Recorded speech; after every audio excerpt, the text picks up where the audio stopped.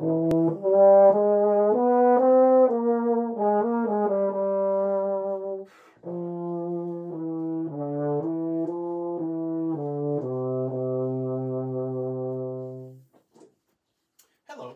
my name is Diehl, and I serve as trombone and euphonium artist faculty at the University of Southern Maine in Gorham. The purpose of this video is to share with students some insights into preparing and ultimately performing your all-state videos due later this fall.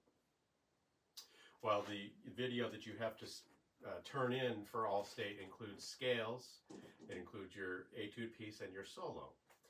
Let's start with Scheherazade, because this is a challenging one for a lot of people for several reasons, and we're being asked to play a long melody. So the four keys to this piece, that we start with a pickup on 5/6 instead of 6/1. It's 5/6, 1, 2, and 3, 4, 5, and 6. Okay, and right in the first two bars we have rhythm issues. So make sure your rhythm is super solid. That's the key number one. We want to think subdivision of 1, 2, 3, 4, 5, 6. 1, 2, 3, 4, 5, 6. And that never changes throughout the piece until the very end. The second key is that we use quite a wide variety of dynamics in this piece.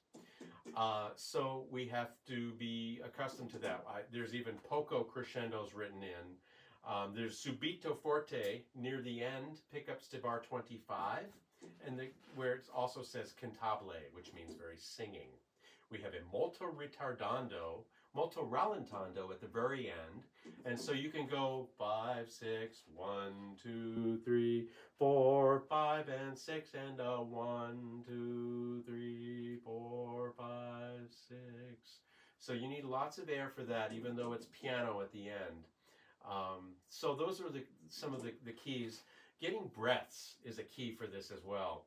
So I find it helpful when you have a tied note to the next note. For example, in bar 2, where you have a dotted quarter tied to an eighth note, you kind of cheat the eighth note, like cut that eighth note off and take a breath there. Insert a breath there in its place. And therefore you won't lose time, and you'll be able to get a quick breath to start the next phrase. Okay?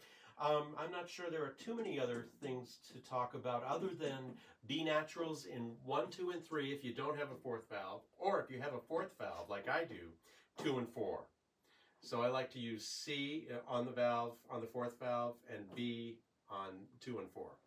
So if you can make those in tune, that's terrific. So let's just have fun with this. I'll play a little of this. When you see the grace notes in bar 7, 6, 7, bar 7, try not to upset the structure of the bar with those grace notes. They're supposed to be just ornamental, okay? Here's what Scheherazade sounds like on euphonium. 1, 2, 3.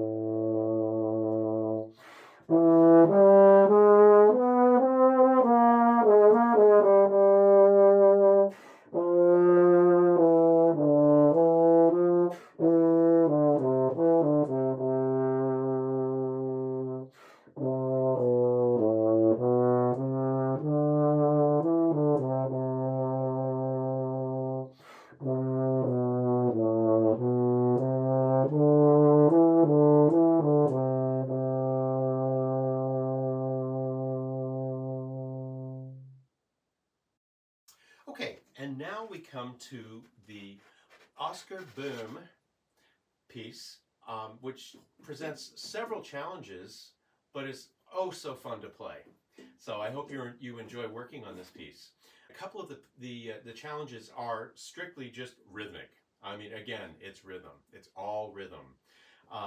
Syncopation, coming off the beat, coming off ties, and dynamics. So please pay attention to dynamics and rhythm for the most part in this piece. If you start practicing in 4/4 time instead of cut time, it'll help organize your beats at 120, which is 60 to the half note.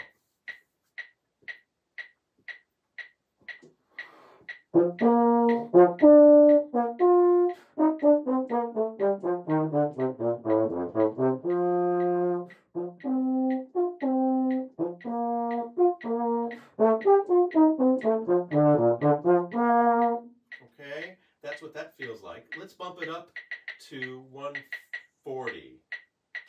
Let's say you feel good about playing the whole thing at 120. Let's bump it up to 140, which is 70 to the half note.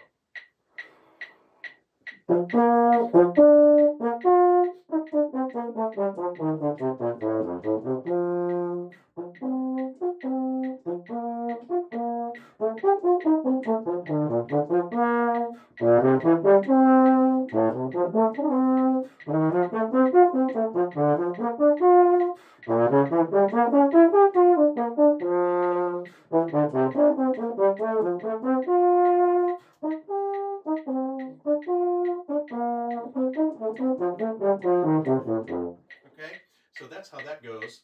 So if I was going to change that to 70, that would be true alla breve cut time, which is here. Beginning.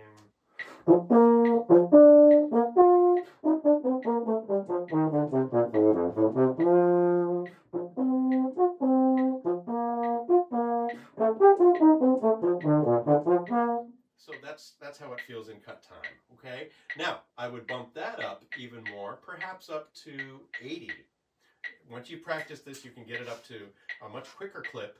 So, here's 80. See what this feels like. You have to get this in your head.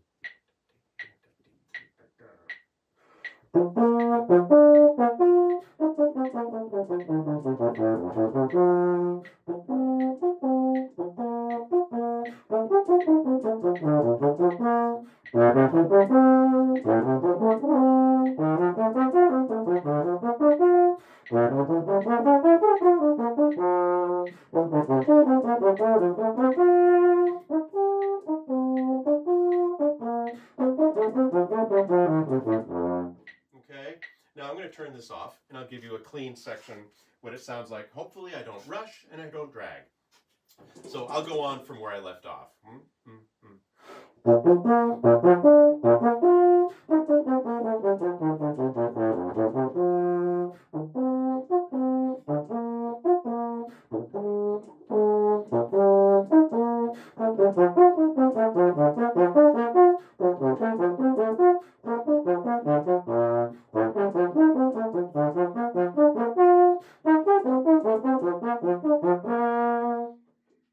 So, I hope you can have fun with this piece. It's a lot of fun to try to get it up to tempo. That way, you've practiced it, and if anyone ever asks you in an audition, say, can you play this faster? You'll have an answer, yes, I can. But you'll be putting this down on video, and I hope your video process goes very well. Good luck, everybody.